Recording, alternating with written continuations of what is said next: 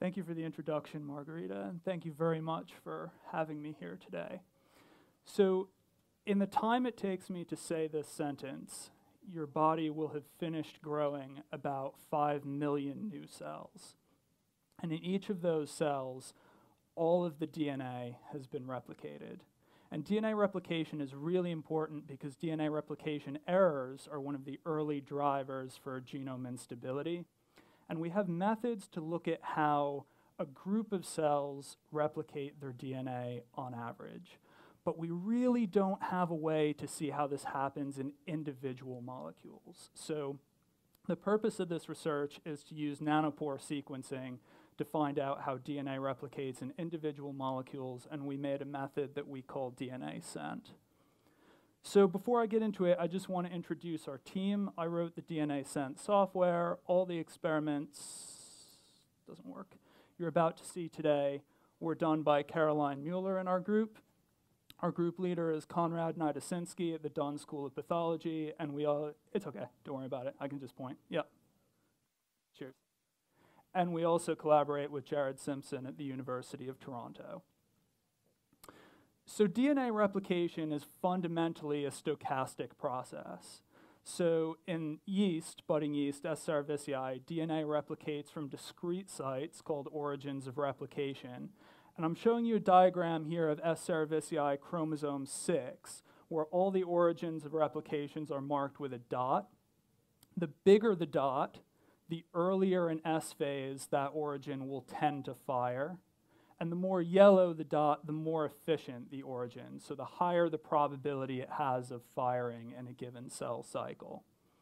Now, when an origin fires, it starts a bidirectional replication fork that moves in either direction down the chromosome to replicate the nascent strand.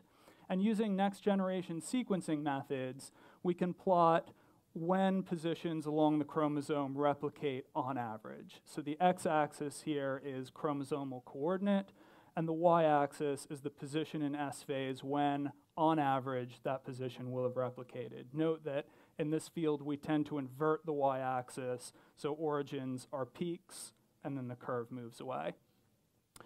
But under this ensemble average is a whole population of cells, each of which is doing this just a little bit differently.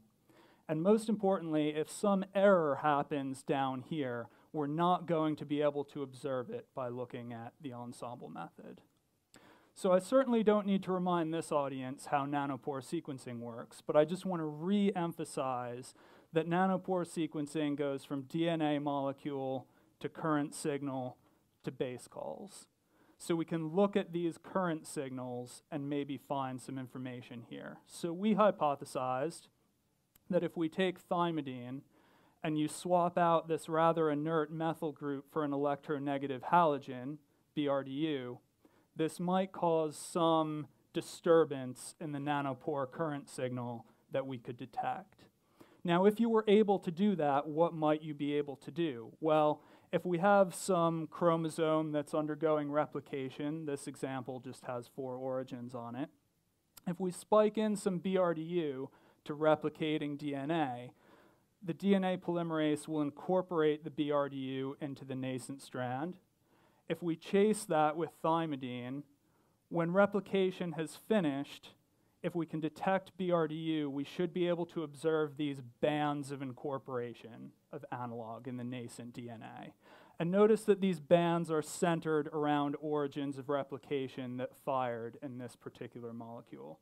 So if you can detect these bands, you can infer something about how replication happened. So Caroline took an S. cerevisiae strain that can't make its own thymidine, and she let it go through the cell cycle in media with different concentrations of BrdU. We verified that BrdU was incorporated into the nascent DNA by the DNA polymerase using mass spec, and then we used Jared's tool Nanopolish to gather up all the events that corresponded to a particular 6-mer and plot them. And what you see is if we have 0% BrdU, that blue curve, the events correspond very nicely with the ONT pore model. But as we increase the concentration of BrdU, this thymidine peak goes down, and this new peak starts to go up. So we infer that this is the signal caused by BRDU. Now, if we train a Gaussian mixture model on that, we can find the distribution of this BRDU containing 6-mer. And now we have some notion of expectation of the signal we expect to see from a BRDU containing 6-mer. So we use an HMM-based detection approach, and if we compare the ensemble results of that approach to BRDU IP, where BRDU is incorporated near origins, we find that it matches ensemble data really well. But of course, this is exactly not the point of doing this. We're using our method, turning it into ensemble data, and comparing it with ensemble data. So we really want to be able to look at single molecules. And of course, because it's nanopore sequencing, we can. So here are 4 reads that map to S. cerevisiae chromosome 6. And each read has a top portion, which is the individual BRDU calls made by D-NAscent, whether this region of DNA was BRDU positive or thymidine only. And we also quantify the frequency with which BRDU was incorporated in a particular region. So in this case, we see that this read is only thymidine. This read has 2 regions of BRDU incorporation. This one has 2, and this read has 1. And most importantly, those BRDU positive regions correspond very well to the positions of known origins of replication. So ORI 606 and ORI 607. So in these reads, we can infer that these origins fired in these molecules.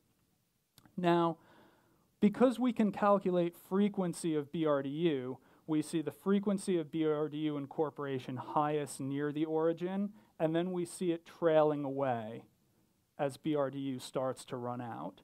So you can also use that to infer fork direction and fork velocity. Now, it's quite helpful to use that against a situation where we have some biological expectation of what the fork direction should be. And a really good way to do that is with rDNA in cerevisiae.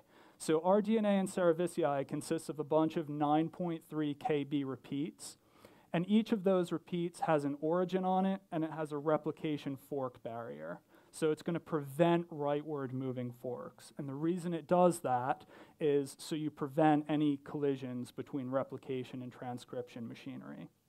So if we use D-NAscent to plot the BRDU signal across one of these 9.3 kb repeats, what we see is the highest peak is at the origin, as we should expect. The signal trails away gradually to the left from the leftward moving fork, but the signal trails off quite sharply to the right, almost though the fork is hitting something. So this is the replication fork barrier that it's hitting. And this is an ensemble measurement using D-NAscent, but we can also, of course, look at this in single molecules, and we see this effect as well. Gradually, the signal trails away to the left, and the fork hits something as it moves to the right. Now, nanopore sequencing reads tend to be very long, so this opens up a lot of really exciting possibilities. So here's a 160 kb read that maps to S. cerevisiae chromosome 16. We've gone as high as about 250 kb reads. And what's exciting about this is you cover really quite a large portion of the chromosome, so you can detect multiple origins being activated on the same read. So in this particular read, we see 3 origins that are fired, and again, they correspond to the locations of known origins in cerevisiae. So this opens up a lot of questions. People tend to think that origin initiation might be independent of one another, but with this method, you can look at how origin activation is regulated in cis, which is quite exciting. So what does this enable? So we can make whole genome maps of DNA replication.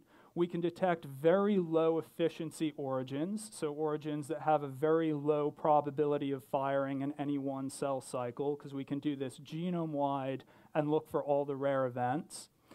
And because of Nanopore's really long read length, we can also do this in repetitive sequencing. repetitive sequences. So we've just shown how you can do this in RNA. You can do this in centromeres, although in yeast they're short enough that you can just map across it anyway. But in other organisms, it would be quite repetitive and difficult to do. And you can also do this in telomeres. Because of that really long read length, you can have multiple origins activated on the same read, so you can start to ask questions about whether origin firing truly is independent or not, and you can also apply this to higher organisms as well. So we just published this in Nature Methods last month. The D-NAscent software is available on my GitHub page, and this is quite a hot topic, so there's 2 other very nice preprints on this as well that you should read. And I think you're going to hear about one of them in a little bit. So with that, I just want to thank BBSRC, Wellcome Trust, St. Cross, NVIDIA, and Microsoft for funding. Paolo Skermantis and Benedict did the mass spec. Our group is headed by Konrad Nidasinski. All the experiments you saw today were done by Caroline Mueller, and Jared Simpson has been a big, big help over the years. So many thanks to all those people, and thank you.